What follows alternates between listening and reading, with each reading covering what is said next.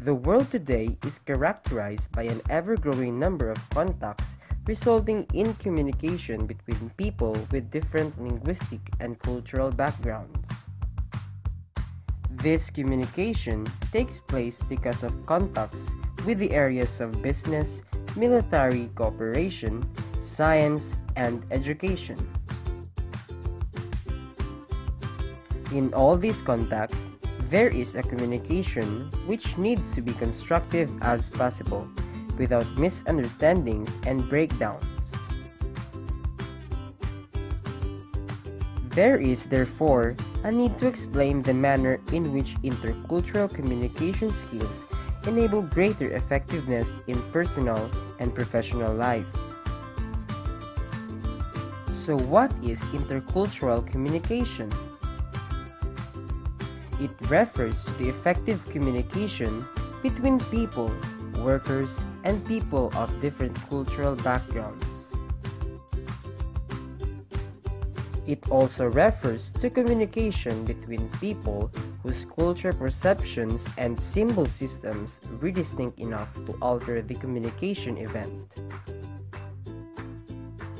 An academic field of study which seeks to understand how people from different countries and culture behave and communicate and perceive the world around them. There are 4 elements of intercultural communication. Number 1 is the perception, which are the beliefs, values, attitudes, worldviews, and social organizations. Number 2 is the verbal processes. It is the ways in which cultures employ symbols to portray things and experiences. Number 3 is the nonverbal processes. It is shared thoughts and feelings of bodily behavior, time, and space.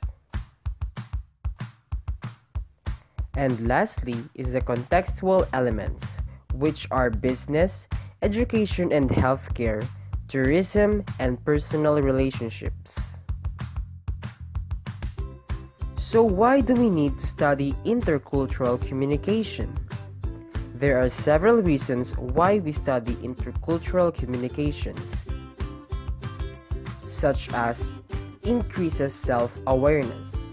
One of the most important reasons for studying intercultural communication is that it increases our awareness of our own culture, our cultural identity, and cultural background.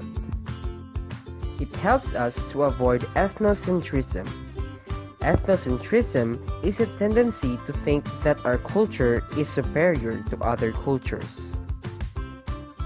Number 2 is for demographic changes. The constant demographic shifts that countries and communities experience result to more immigrants, refugees, and undocumented individuals. Thirdly is for the workplace and economic globalization. To compete effectively in global market, we must understand how business and cultural practices are conducted in other countries. Next is for creative problem solving. According to research, we learn from people who are different than us from those who are similar to us. And lastly is for global and interpersonal respect. Created using Powtoon.